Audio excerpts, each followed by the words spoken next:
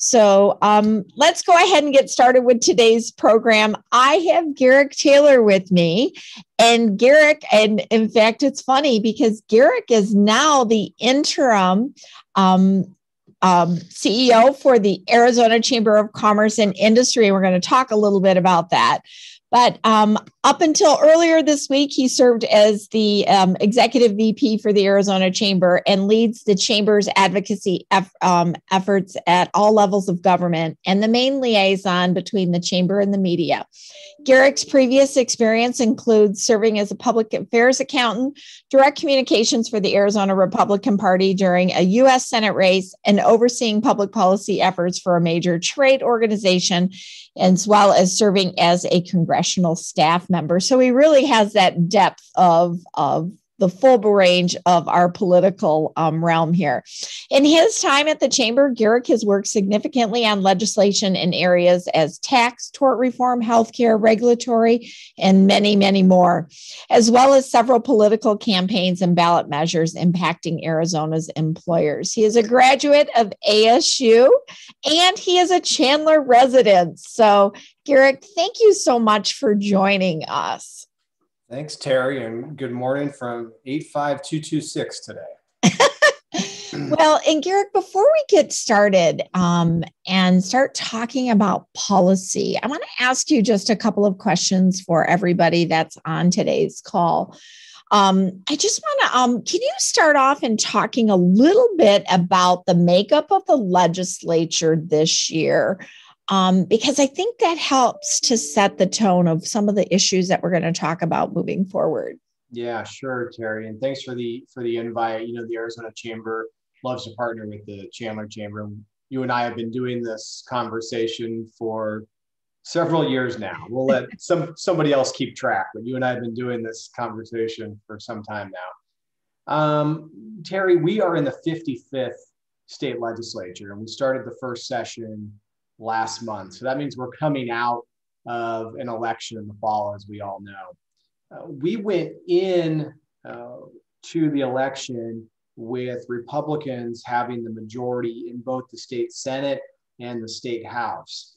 In the state House, it was 31-29 in the Republican advantage. We came out of the election with the same margin, 31-29. A Republican legislator, an incumbent, lost his seat, but so did a Democrat, and she was replaced with a Republican. So the margin stayed the same.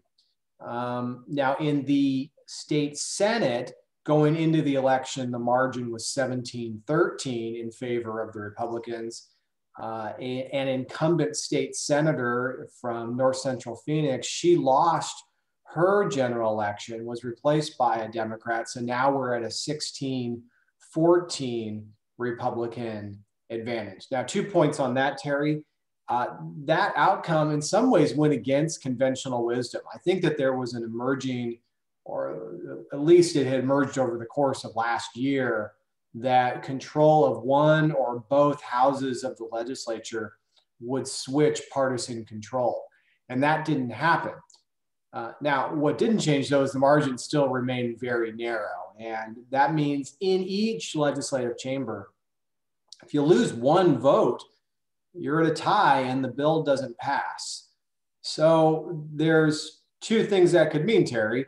Either you have to have extreme caucus discipline, meaning everybody has got to be on the same page all the time, or you've got to try to find issues that can attract bipartisan support and get Republicans and Democrats to advance a measure. Now, I guess, Terry, it will depend on the issue at hand. We've already seen some issues where there was an expectation that a bill that was going to be voted on was going to have party line support, and it didn't. And I know that causes a headache for legislative leadership. So we're about 6 weeks in, and I think some folks are still getting their sea legs. I think that's an understatement, because we've hit over 1,700 bills or close to 1,700 bills down there already. Yeah, it's a lot. And I don't know, Terry, if I were king for a day, I might put a limit on the number of these bills that get introduced because it puts a big strain on staff who are responsible for writing these measures and tracking them through the process. Now, we are getting at kind of an inflection point because next week will be the last week that bills can be heard in the chamber that they originated in. And then they get passed by their full House or Senate, then get passed over to the next entity. So we're starting to weed some of this stuff out, but there's always tools in the toolbox to bring a measure back from the dead. So stay tuned. Well, and I know that the Arizona Chamber puts out their legislative priorities as well as the Chandler Chamber. Yep. Sometimes we agree, but sometimes there are other things as well that we have on our agenda that may not be of relevance at the state level. Can you talk a little bit about what some of the state chamber priorities are? Yeah, sure. How about we do this? I'll put them in three broad themes, and then you can drill down if you like. I think the first one is where there is crossover between the state chamber and a metro chamber like yours or any level, and that's COVID recovery. Absolutely. Look, I can't go down to the legislature and lobby for everyone to get a vaccination, but that's critically important. As you know, to get this economy open in a much more robust way. Our businesses have to feel comfortable to have workers back at the on-site workplace. Customers have to feel comfortable going back. Terry, I think the rollout of the vaccine is critical in that regard. Now, we've all heard it. We've heard the grousing and the complaints about the online registration system. But, and I'm not trying to spin you with a glass half full, but just this week, we hit 1 million vaccinations in Arizona. And I think that is something to cheer. And you're hearing reports even from the CDC that by the time we get to April, it could become one come all, that the supply will catch up with the demand. So that's a critical element of our recovery. It doesn't have a neat legislative solution. This is something that we've just got to get done, and it's a combination of medical ingenuity and logistics expertise. But things seem to be going better now than they were just a week ago. So the fact that they're getting better every day is a real encouragement. That is an encouragement. Yeah, absolutely. And look, but when we talk about a COVID recovery, we're also talking about an economic recovery. You hear from small and medium-sized businesses all the time that are hanging on by a thread, that for whom the PPP program was a literal lifeline. You also probably have met one-time members of the chamber who weren't able to continue their membership because things really bottomed out last year. I'm sure that you have plenty of stories about that. And so we want to make sure that we keep the economy as competitive as possible. And that includes looking at opportunities for tax reform. Our small businesses, unfortunately, as a result of passage of a ballot measure last fall, have some of the highest income tax rates in the country. Arizona is now one of the top 10 highest state income tax rates at 8% because of passage of a proposition last fall. That's a real concern in a soft economy, in a wobbly economy where we're trying to get folks back. There are other elements of tax reform, though, Terry, that include property tax reform. There's a desire to lower the assessment ratio. I know you've got big investments in Chandler, and your property owners are extremely sensitive to Arizona's property tax system. So that's something to watch. And then one more point on COVID recovery, that's liability reform. A lot of businesses are very concerned that as they get back to work, welcome more people back in stores and restaurants, welcome workers back to the work site, that they could be inviting the interest of an enterprising trial lawyer who wants to hit them with the COVID exposure lawsuit. The chamber is supporting this year a really strong COVID liability protection bill. It's got over 80 signers onto a coalition. I know that local chambers across the East Valley, including the Chandler Chamber, are supportive of that. And Terry, I just want to be clear. We're not talking about blanket immunity. We're not talking about giving bad actors a free pass.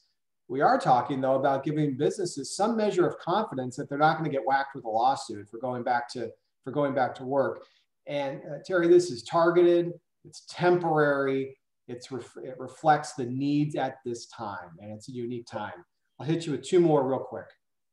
Bucket number 2, protecting the citizen initiative system. You and I have had this conversation over the years. It's just too easy to get a destructive measure onto the Arizona ballot.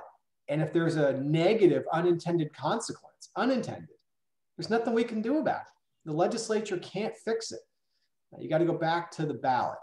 We really need to think, Terry, I think about how open we want to be to out-of-state interests bringing their ideas here. So there's a few measures that are kicking around at the Capitol. I won't speculate on what's going to pass, but a few ideas. One would be that signature gatherers on petitions, they need to get signatures from a broader representation of the state. You see it. There's a lot of signature gathering is a big deal in Metro Phoenix, but if you and I were to head to Navajo County, we're not going to see much. And the shame of that is that rural Arizona doesn't really get a say in what shows up on the ballot every fall. Another issue would be to raise the threshold of the votes that would need to be received in order to pass a ballot measure. If you want to amend the Constitution at the ballot in Florida, you got to get 60%. You want to pass a measure at the ballot in Colorado, you got to get 55. In other states, you have to get some percentage of the number of ballots cast above 50%. Now, that might seem unusual when we're used to our simple majority system, but as we just said, in Arizona, once something's passed at the ballot, it's basically frozen in stone. So we have to ask whether we need to add more rigor around the system, because going to the ballot is probably the most high stakes form of lawmaking. And there's also another idea that's kicking around that would limit the questions on the ballot to a single subject. If we were going to run a bill at the legislature, we would have to constrain our proposal to one subject. But if you're trying to pass a statutory question at the ballot, you can put all sorts of stuff on there. I know that the Chandler Chamber was very sensitive to a proposed healthcare measure that had all sorts of new mandates on the healthcare industry. And the key point there, Terry, all sorts of things. It had everything on there. It was not constrained to one subject. So those are some reforms that are being discussed in the legislature. Those will have to go back to the ballot. And then finally, just last thing, we all care about strong educational outcomes and accountability. We want, regardless of zip code, everyone to get access to a great education. The downside of Proposition 208, and there are many on the fiscal side, is just to keep in mind that that measure didn't say anything about academics. It didn't say anything about 12th grade graduation and preparation for the workforce or higher ed. Didn't say anything about college attainment. So I think it's going to be on us in the business community to continue to be the voice for accountability in that sphere. So Terry, I threw a lot at you, but those are the three big themes. Well, and it's interesting that you brought up about the signatures. I know last year when I was coming out of the Phoenix Open, they had several people as I was walking to get on the bus that were, and of course, we all know that the Open, people like to consume beverages.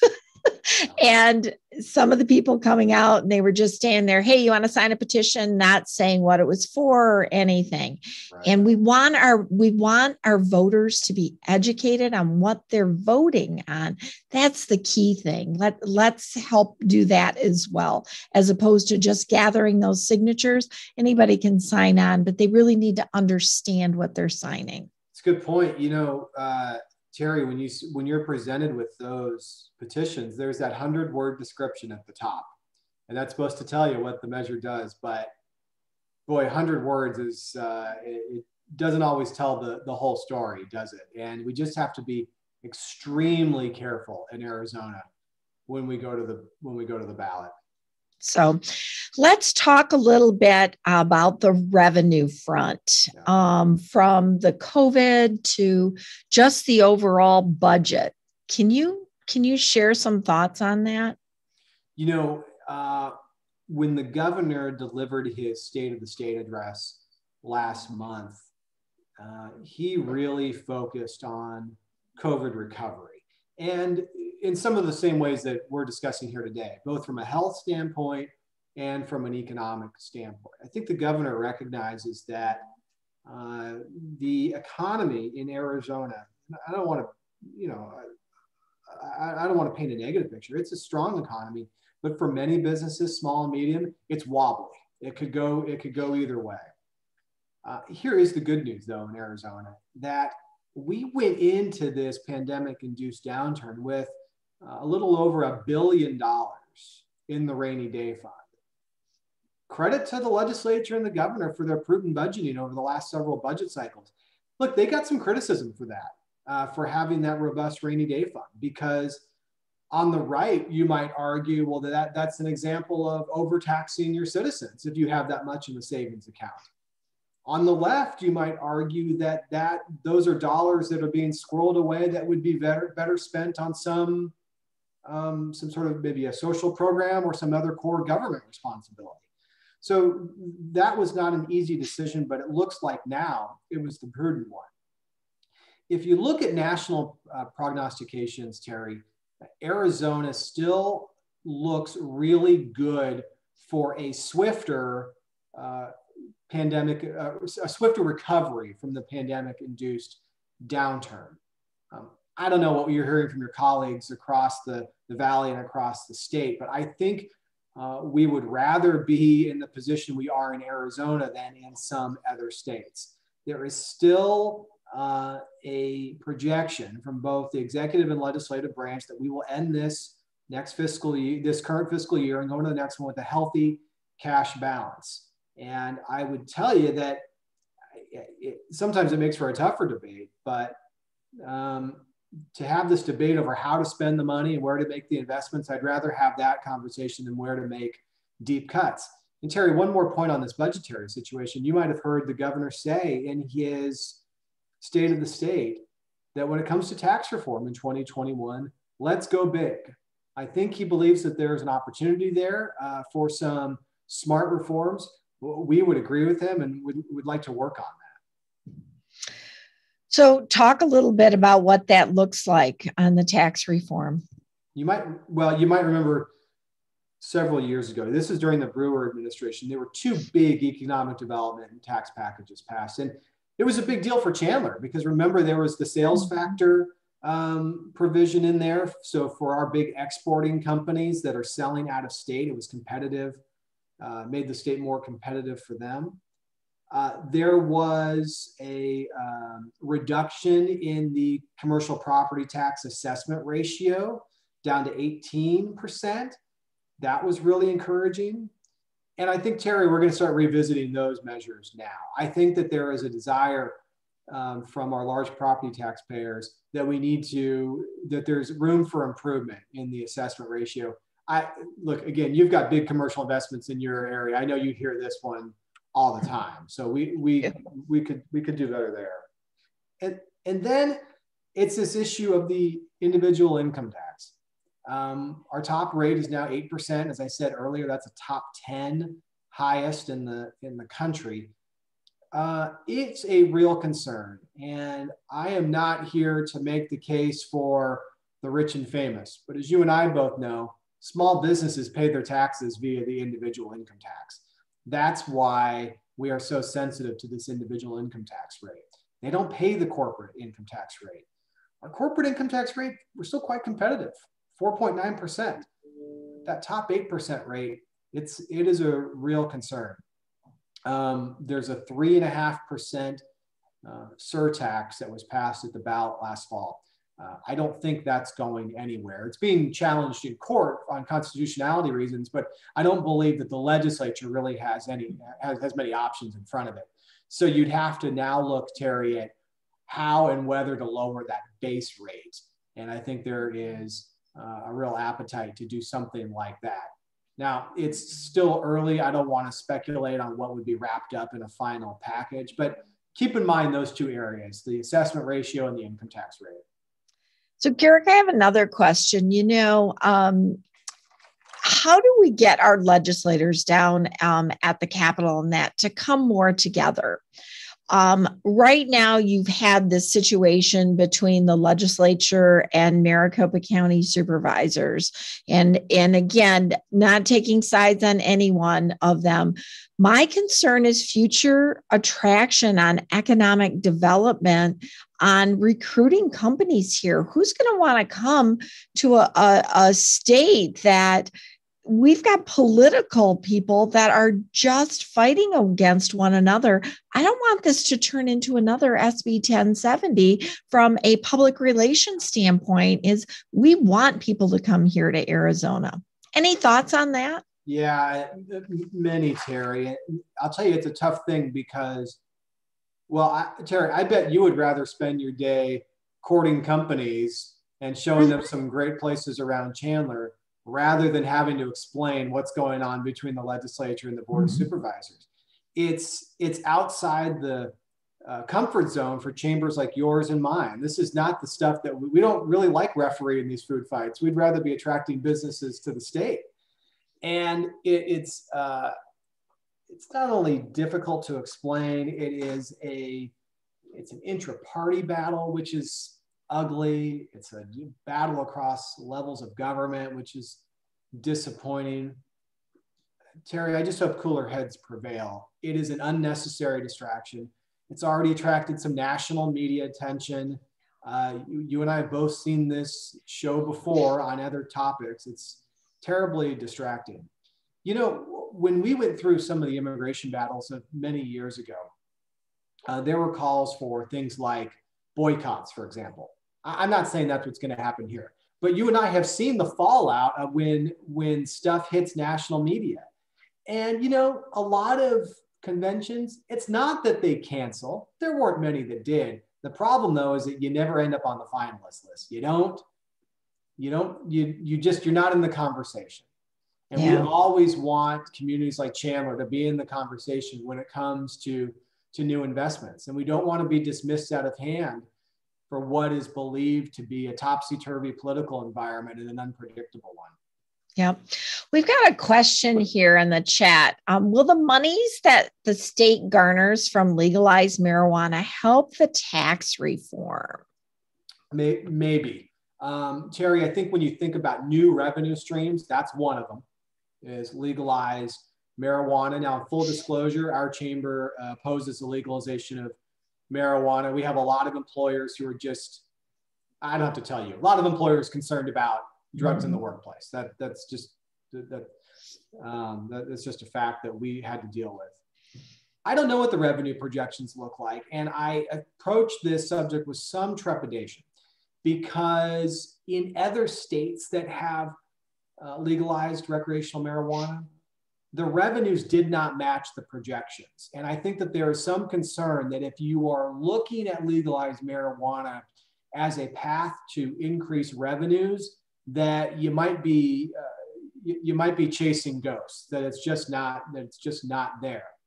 We're in early days though, Terry, so I don't want to dismiss it. I'm just saying that other states' experience with revenues have been less than great. So let's see how this goes.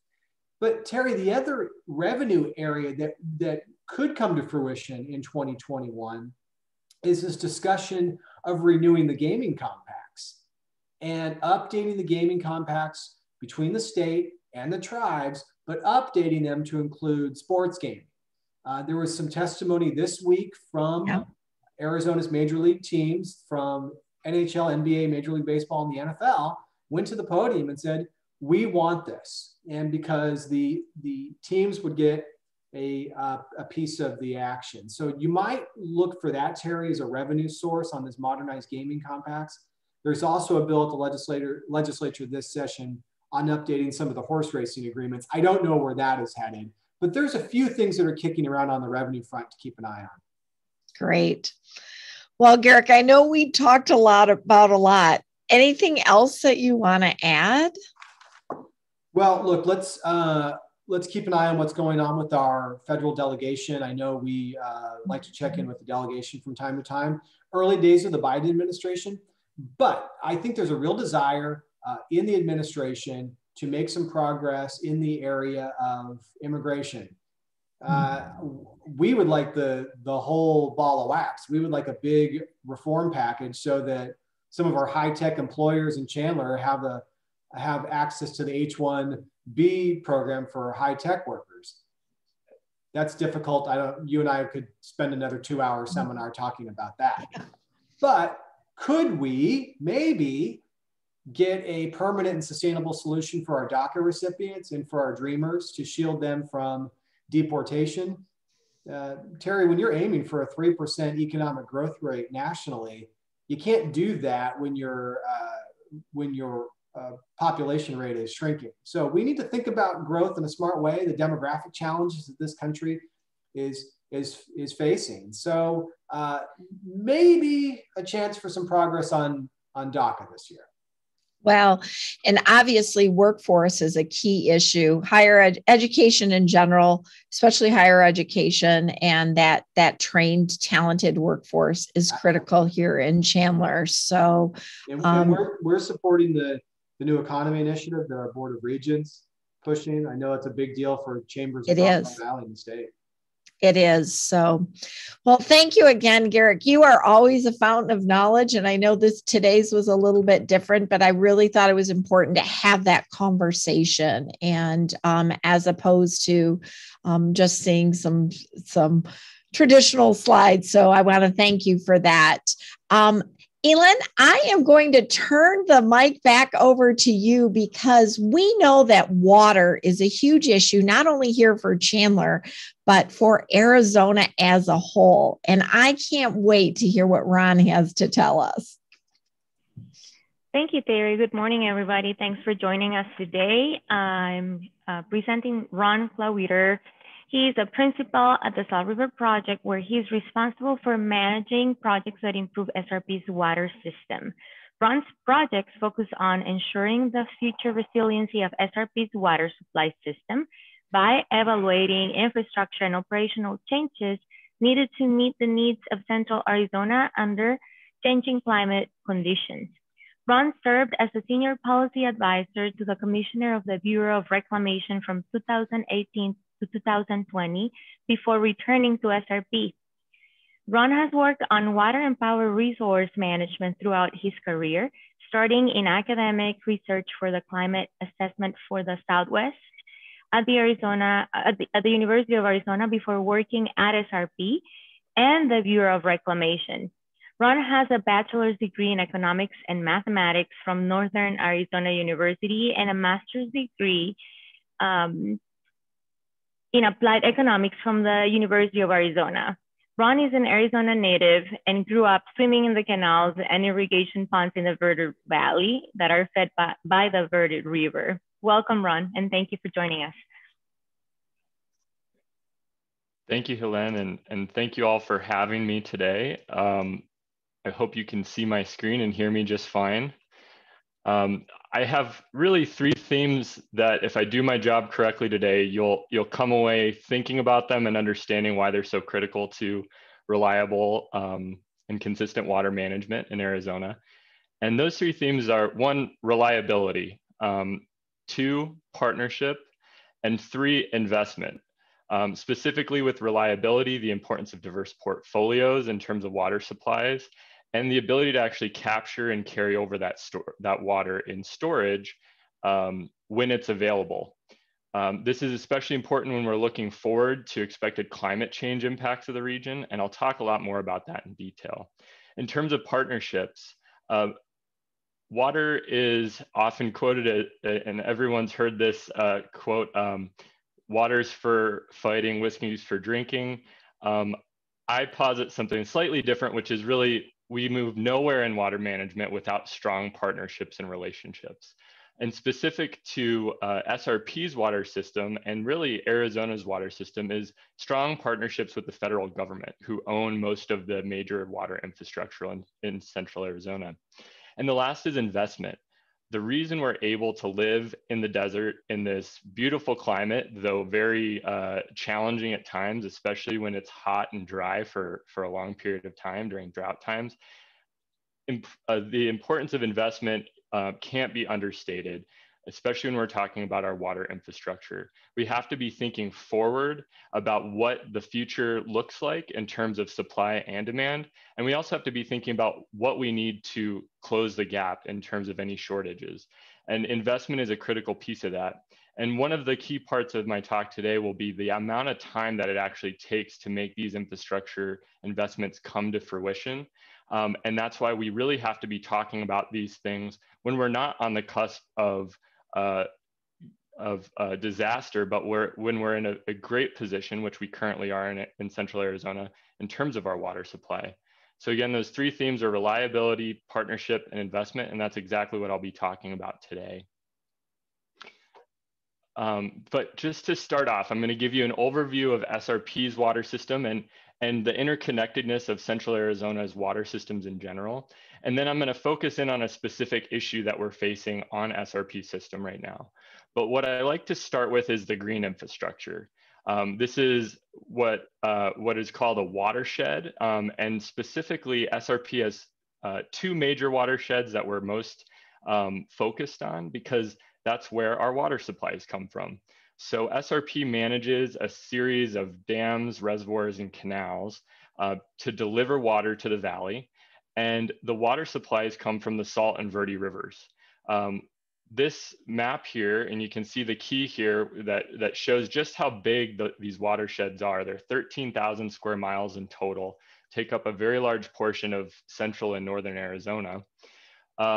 They cover about 13,000 square miles, about 6,500 square miles each, and they collect the snow, the rain, the runoff on the land, channeling it into the river system and then, through gravity, making its way downstream towards the valley.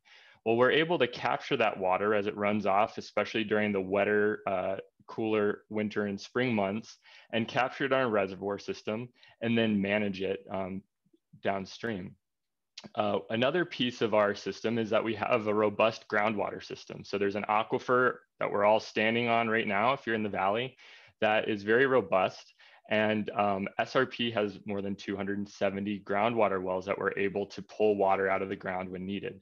So this, I think, shows a kind of that critical diversity piece I was talking to before. We have two river systems that cover a very large landmass in northern and central Arizona that are able to capture the diverse and often extreme rain and snow events that we see across northern Arizona. Sometimes you'll see storms go right across the Verde watershed and miss the Salt. Other times you'll see them go across the Salt and totally miss the Verde.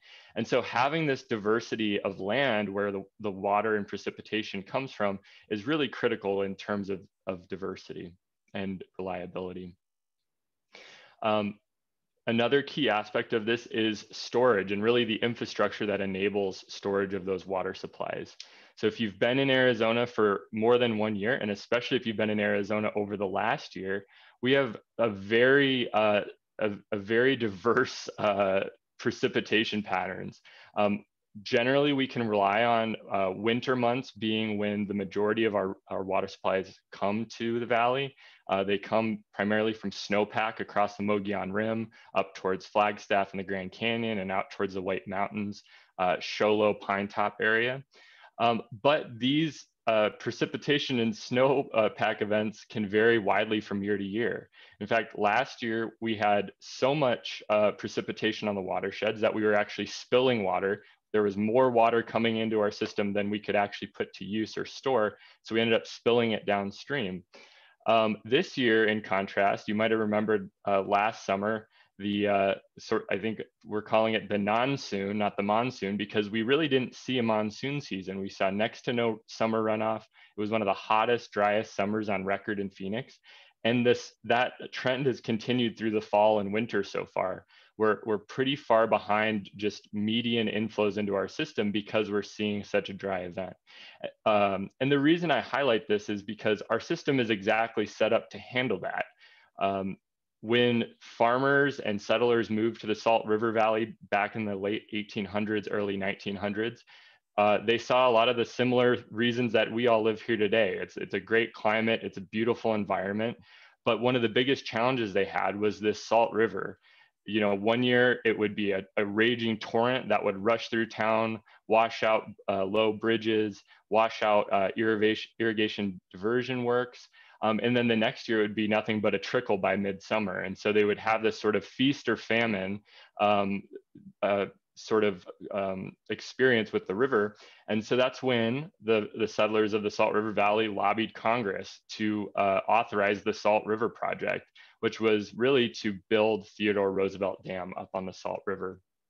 And that piece of infrastructure that there was foresight and coordination to build is really the sort of the crown jewel or the keystone of what has enabled good water management in Arizona since the early 1900s.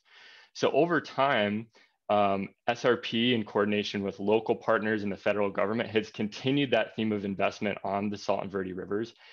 So much so that we went from 1 dam and reservoir at Theodore Roosevelt to 6, 4 of them being on the Salt River and 2 of them on the Verde. We also built and lined cement canals throughout the valley. So you can see these dark blue lines are the canals that I'm sure that many of you on the call today are familiar with seeing as you drive around town. And that enables us to move water from the diversion point right near Red Mountain on the Salt River to areas throughout the city. And originally this yellow area that you see here, which is SRP's water service area, primarily served agricultural lands. But as we've seen more and more economic development and population moving to Arizona, these lands are now very much urbanized, and they're the Phoenix metropolitan area, kind of the core of it. You can see we serve valley cities, Mesa, Gilbert, Chandler, of course, Tempe, Phoenix, Glendale, Scottsdale, Tolleson, some parts of Peoria, Avondale. And so we do make deliveries to agricultural lands today, but about 95% and counting of the lands are now urbanized. They're businesses, industrial parks, they're homes, they're the communities that we all live in. And so many of the deliveries that we see today through these canals are going to water treatment plants that the cities own and operate to be treated and delivered to households. Another piece here that I'll highlight is the CAP or Central Arizona Project Canal that you can see coming from the northwest and kind of cutting through right past Red Mountain and then down towards the southeast towards Pinal County and in Tucson. The Central Arizona Project is operated by a different entity than SRP, but it's also a federal reclamation project. So again, the importance of partnership here is that the federal government actually owns both of these reclamation projects, the CAP and the SRP.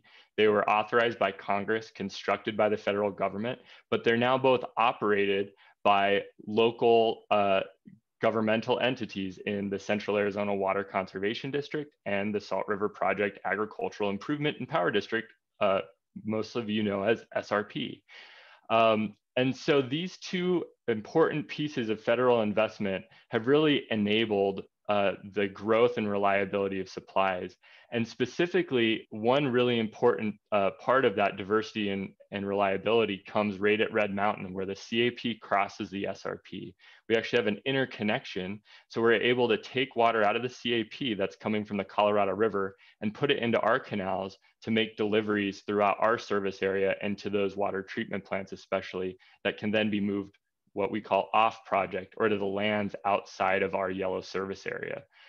So having a diversity in SRP's portfolio between the two river systems is really critical, but having that Colorado River supply that's interconnected with our system and provided to the cities that also receive SRP water is really critical, because when we see drought and shortages on the SRP, that doesn't necessarily mean we're seeing that on the Colorado River, and vice versa. So it really enables us to have that diverse portfolio. When you bring in that groundwater component that's under our feet in the aquifer, that again enhances that diversity of the portfolio, which really enhances that reliability. So moving towards storage. So I mentioned the other key component of reliability is storage. And the reason for that is getting back to that sort of feast or famine or that drought and flood cycle that I was talking about that the settlers were having such trouble with back in the late 1800s, is that what we see in Arizona, and this last year has been a great example, is we see very short periods of time, often months, where we see maybe several years worth of runoff come just in a couple month period. And then we might not see any significant amount of rain or snowfall for weeks, months, even years at times. And so having the infrastructure to actually capture that runoff when it's coming off of the watersheds is really critical to capture it and store it for delivery during the dry times. And that's exactly what SRP's storage facilities are set up to do. So as I mentioned, we have 7 reservoirs in total, 1 up on the Mogollon Rim called C.C. Cragen, 2 on the Verde River, and I'll be focusing on these 2 reservoirs most closely today, Bartlett Dam and Horseshoe Dam. And then we have 4 on the Salt River, Stewart Mountain, Mormon Flat, Horse Mesa, and Roosevelt Dam that create Saguaro, Canyon, Apache, and Roosevelt Lakes. And many of you may have been to our reservoirs and recreated, but even if you haven't, you've probably drinking water from one of these reservoirs without even knowing it. One thing I'll point out here is our total conservation storage space, which is the blue areas you see on this graphic. That's the area within the reservoir that we're able to capture and hold water year over year, is 2.3 million acre feet of total conservation storage. So I'll pause for a second. An acre foot of water is about 325,000 gallons of water. It's about enough water to serve 3 average size households for a year. And it's about enough water to cover a football field, end zone to end zone, 1 foot deep. So it's a lot of water I'm talking about. But just that jargon, the acre foot, that's how much of water I'm talking about. And our system has 2.3 million acre feet of capacity. SRP delivers annually to our customers, to our municipal water providers, to our agricultural users, to our urban irrigators, about 750,000 acre feet of water. So we have more than 3 times the annual carryover capacity in our reservoir system or supply than our annual demand. And so this really lends itself well to reliability, in that last year we were able to fill our reservoirs, and though we've had a very dry and concerning summer, fall, and early winter and spring runoff season, we're not so worried that we're going to run out of water because we have a robust fill in our reservoir system last year. And that's exactly where reliability comes from. One piece that's a little bit unique about our system is the imbalance of total storage between the Salt and Verde Rivers. So our total system has 2.3 million acre feet of capacity, but the Verde system only has about 276,000 acre feet compared to the Salt system, which is about 2 million acre feet of storage. So one thing to point out is the Verde system produces about 40% of our supply, and the Salt produces about 60%. But we have about 10 times the storage capacity on the Salt than the Verde. And this is something that comes really critical into our long-term planning, because that smaller storage capacity on the Verde means we end up spilling a lot of water over those dams and just into the dry Salt riverbed downstream, and forego the opportunity to store and manage that water for future use. So that's something that our system is already inherently challenged by. But one specific issue that we're seeing on the Verde that's really causing concern is sediment accumulation. This is a natural phenomenon in Western rivers and rivers in general. You see mud and sediment transported through the river. And if you have a reservoir, you end up capturing that sediment in the reservoir. That's the first time the river really slows down and the sediment has a chance to really slow and settle out. And so we see in our upper reservoirs, Roosevelt and Horseshoe, that sediment's accumulating. But at Horseshoe, the upper reservoir on the Verde, it's especially concerning because it's such a small reservoir. And this graphic here really kind of puts the challenge into perspective. When Horseshoe was constructed back in 1950, we had 144,000 acre feet of capacity. As of 2012, we only had 98,000 acre feet of capacity. We'd lost about 46,000 acre feet of capacity to sedimentation. And so just to give you an idea of the scale of this problem, you can see right at the dam, it's about 25 to 35 feet tall of sediment accumulated. You can see our bucket truck is just a size comparison with a human about 6 feet tall right here. And then it really grows as you go up into the reservoir. And so we've directly offset our ability to store and carry over water by storing and carrying over sediment. And this is a real challenge as we're looking to the future, where we see climate change inducing sort of bigger swings in already a very flashy system. More severe droughts, bigger flood events, carryover storage is going to be very critical to managing through those variabilities. So what are we doing about this? So I don't like to just end on the problem. I want to talk about what the solutions that we're looking at. And this is going to sort of the partnership piece. As I mentioned before, the Federal Bureau of Reclamation, as part of the Department of Interior, owns all of SRP's dams, reservoirs, and canals. SRP is the operating partner for these facilities on behalf of the federal government. So as we're looking to solutions to solve this problem, we can't go in at it alone. We partner with the Bureau of Reclamation. We've had a contract and strong partnership with the Bureau of Reclamation since the early 1900s. And so it's just only natural that we would work with them. And so what we've done in the last year is embarked on what's called an appraisal study. And this is a federal planning study that says, here's the problem. We've lost 46,000 acre feet of capacity in horseshoe to sediment. What are the solutions that we could implement to resolve this issue? And so there's kind of three main buckets of options that we've been looking at with a diverse stakeholder group led by the Bureau of Reclamation. We have more than 70 organizations with nearly 200 individuals participating, sharing their opinions, their concerns. This group includes everyone under the sun, from the economic development community to the environmental NGOs, water managers, land management agencies, resource management agencies.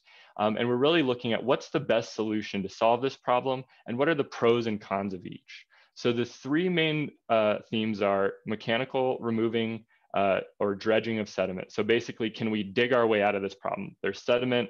We have technology to remove mud and sediment. Can we just dredge it out? Modification of existing surface water facilities. So that's basically, if we can't dig our way out of the problem, can we build our way up to restore capacity?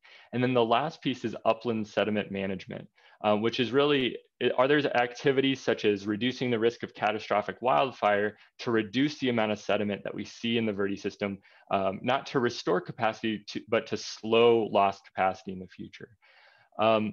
There's a lot of talks about all of these, the pros and cons, but the piece I want to talk to you about today is the piece that SRP has been putting a lot of research in and what we really think is the best solution.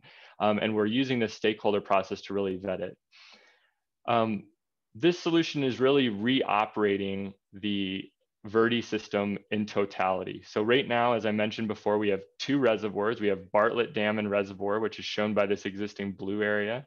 And we have Horseshoe Dam and Reservoir, which is shown by this this black outline of, and the kind of shaded area. So these two reservoirs, as I mentioned before, have about 276,000 acre feet of capacity as of 2012. And what we've looked at is, from an economic standpoint and really an impact standpoint, what seems to make the most sense is not digging the sediment out. Digging the sediment out would cost well over $1 billion. And it doesn't really create value to others. And so what we saw is, when we started looking at solving this problem, if we were to raise either Horseshoe or Bartlett Dam to restore the capacity in a similar fashion to what was done at Roosevelt Dam back in the 1990s, we would not only be able to solve our problem, but we'd also be able to create additional benefits, new water supply reliability to Central Arizona, which is really key to the long-term resiliency of our water supplies, really the backbone of economic development and economic activity in the state. And so that's where we thought this really starts to make a lot of sense. And so the two options that we brought forward in this appraisal study is one, raising Bartlett Dam 97 feet, and the second is raising Bartlett Dam 62 feet. So this would expand the total storage capacity of the system from 276,000 acre feet to between 422,000 and 628,000 acre feet. And what we would do is actually move storage out of Horseshoe and reoperate Horseshoe as a sediment trap and a flood control structure, a fish barrier to prevent non-native fish from swimming upstream, and restore the habitat within the reservoir to a more natural riparian habitat, and then use Horseshoe in the footprint that you see in orange. That 97-foot raise would create this reservoir that's highlighted in orange as the only reservoir on the system. where it really started to make a lot of sense from us when we looked at the cost and the impact standpoint is we'd be able to capture currently spilled water that, as I mentioned before, spills over Granite Reef and sort of dries out or evaporates as it runs downstream with minimal opportunity to use it, and capture it and really look at how we get it to the best uses in central Arizona. This is especially critical as we're on the cusp of looking at shortages on the Colorado River, as we're looking at climate change impacts to existing water supplies. We really want to be looking at how we best manage the supplies that are coming down to the valley on the Verde River. So my second to last slide is back to what you've already seen, but one critical piece that's important to show is, in general, the water supplies that come from the Salt and Verde Rivers can only be delivered legally to the yellow lands that are highlighted here. Arizona water law follows a prior appropriation doctrine, which is first in time, first in right. So the first people to come and put to use a water supply for beneficial uses and stake claim to that have the right to use that water in perpetuity. That's sort of a very brief and high level summary, but that's the general idea. This new supply that we're talking about, that additional storage capacity, would not be limited to these yellow lands. And so that's where we see this really important economic development opportunity and water supply reliability piece, is that this additional capacity that could be created on the Verde to capture those excess flows could be used throughout central Arizona. And whether that's to offset Colorado River shortages that may happen in the future, or it's to get new renewable supplies to communities, especially those sort of outward lying communities in the metro area that don't have consistent renewable supplies like surface water from the Salt and Verde or from the Colorado River. And this is really important from our perspective from an economic development standpoint. And it's not because we're concerned with our own water supplies, right? We're very confident in our ability to manage our supplies with restored capacity, but it's really about the perceptions of Arizona's future. And if one community has an unreliable supply, and that's getting reported in the New York Times, that they're running out of water, their wells are running dry, they're unsustainable, that reflects poorly on the entire region. And so we see this as a really critical economic development opportunity to help ensure that the region has the water supplies needed, so we don't get that bad press, those misconceptions that make it seem like kind of the obvious, easy argument, if you're not familiar with Arizona water, is how the heck do people live in Phoenix? It's so hot and dry. And the answer is we have really robust infrastructure, we have diversity of supply, and we manage our water supplies very carefully. Of course, that's not as exciting of a story, but that's a good thing. In water management, not exciting is a good thing. So that's how we want to keep it, by looking out long game, looking at what infrastructure and supplies we need for the next century. And that's exactly what we're doing with this project. So I'll finish on this slide. Just very simply, this is a long-term process. And as I mentioned, we're early on in a federal planning process where we're looking at all the options. That appraisal study is expected to be done by the end of this year. If there's an alternative like Bartlett Dam modification that looks viable, that warrants more study, we would go into a feasibility study, which is what's used to make a recommendation to Congress on what new infrastructure should be built on a federal reclamation project. That's another 2 to 4 years. We would then need congressional authorization, which has happened for all of our dams and reservoirs. And Congress would say, go forth and build this. This is needed, and Congress blesses this. Bureau of Reclamation, do this. And then construction would be another 5 to 10 years. So this is really a long-term planning process. Again, it's critical that we have these conversations now when we're in a good position for water management, because in order to build something like this, we have to be planning 10 to 15 years out at minimum. So with that, I'll see if there's any questions, but again, I'll leave you with reliability, partnership, and investment, 3 of the most critical aspects of reliable water supply management in Arizona. Thank you so much, Ron. That was a very insightful presentation for a very complex topic. So it was very enjoyable. And we do have a question here. Does SRP have pending projects that align with Environmental Infrastructure Assistance Act, HR 2206, as it provides resources for communities to use to meet their water infrastructure needs? Communities to meet their water infrastructure needs. There you go. Okay, you know, Unfortunately, I can't answer it directly because I'm not as familiar with the specific authorities provided under that act. So it might be something that Helen and I could follow up with you after, once I can do a little bit of research on that. Yeah, thank you. Thank you so much. We'll do that. And we'll get back to that person asking. All right, well, thank you so much for your presentation. If there's any additional questions from anybody else, feel free to send them over and we'll discuss and provide the responses as soon as we can. Thank you, Ron. And next, we are going to welcome some of our elected officials. I'll first welcome Chandler Council Member Matt Orlando for an update. Good morning. How are you? How's everyone? Doing good. Thank you for joining us. All right, now we got our thing here. Good stuff's happening in Chandler. In fact, this piggybacks right on what we talked about earlier with Garrick Taylor. We just started our second budget review last night. Our revenue is at 5.6% year over year. Now, again, this is February, which was prior to the COVID shutdown and activities, which is about $7 million above our budget from last year. So there's still some robust economy happening in Chandler. Our expenditures are down and a little down, but and flat in some respects. Other exciting news or good news for us is the holiday sales are up 14% year over year as well. So again, we're thriving in an environment that intuitively says you shouldn't be thriving. So that's some good news. And I think that's some of the things that council's done over the years as well, the CARE dollars and the PPE and some of the activities to help keep supporting our businesses and keeping employment going on. As you know, we have a bond election coming up.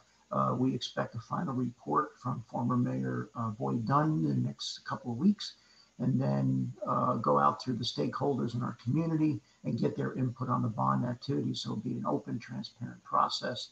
If all is successful, which I don't believe there should be any issues, it'll be on the November ballot. So again, more information on that as we get closer to those activities.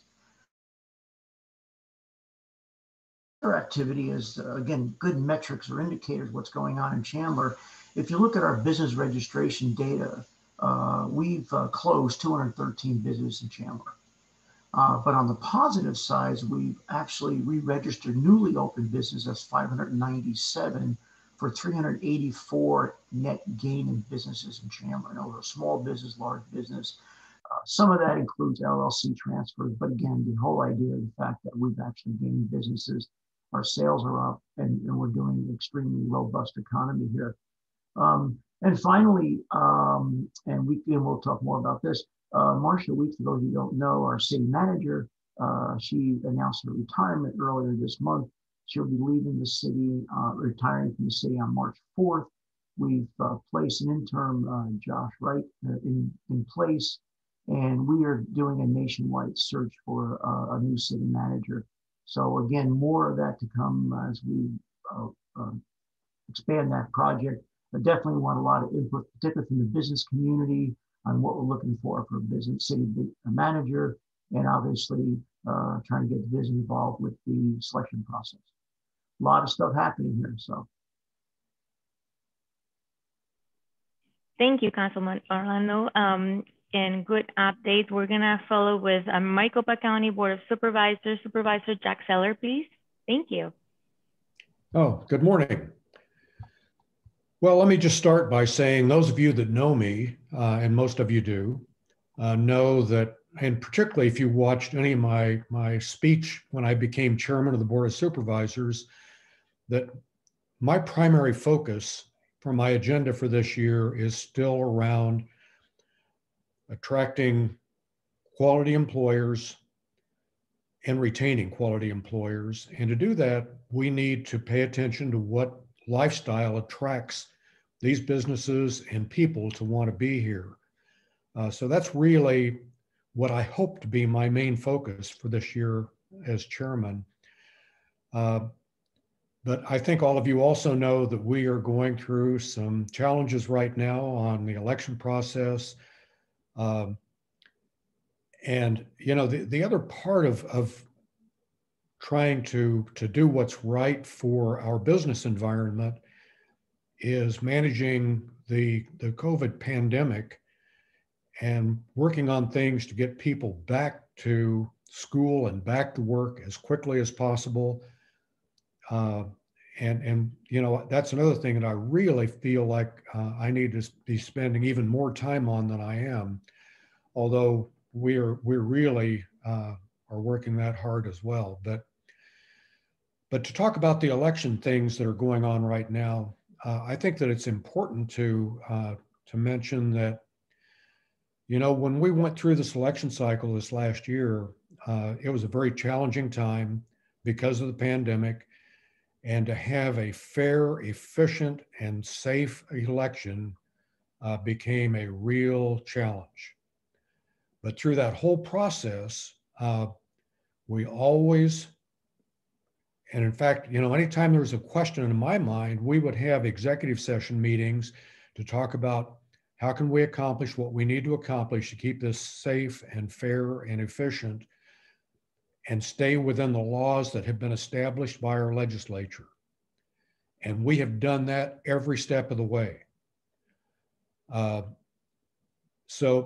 now when we start being challenged on the outcome, you know, my focus has still been, we've done everything we could do. You know, you can't change the rules just because you don't like the outcome of an election. And one of the things you realize when you accept the responsibility for running an election is that you're not representing a party or an individual, you're representing all the voters. And you need to ensure that you really do everything with that perspective. So, you know, and to the end of me wanting to get back to an ordinary level of business and doing the things that are important for my agenda, you know, I have continually met with leadership at both houses, the Senate and the legislature, to tell them that we want to partner with them on working through the issues, whatever the issues are, to get them resolved. And in fact, I've had, you know, private meetings with the leadership in both the legislature and the Senate, and over again expressed my desire to work through things as partners to try to make things happen. Unfortunately, we have some people that feel that because we aren't willing to change the way we did things, are now challenging their authority. And in fact, as of this week, I believe the Senate was voted on holding us in contempt and having several people posting that they thought we needed to be arrested. Fortunately, for at least the time being, we've escaped that. But it's an interesting time, and I'm anxious to get back to the real work of the county. Any questions or comments for me? Thank you, Supervisor Sellers. Let me check if there's any questions here in the box. But thank you for that insightful update as well. I really hope that you can get back to work and do your thing soon and everything is just history afterwards. All right, I don't have any questions right now. And I'll just take a moment to thank all of our panelists today for joining us on this public policy meeting. We're gonna be having our next one on March 12th, Friday, March 12th. So please save the date for more interesting topics to be discussed. We're gonna be sharing the agenda later on. And for the time being, thank you so much and enjoy the rest of your day.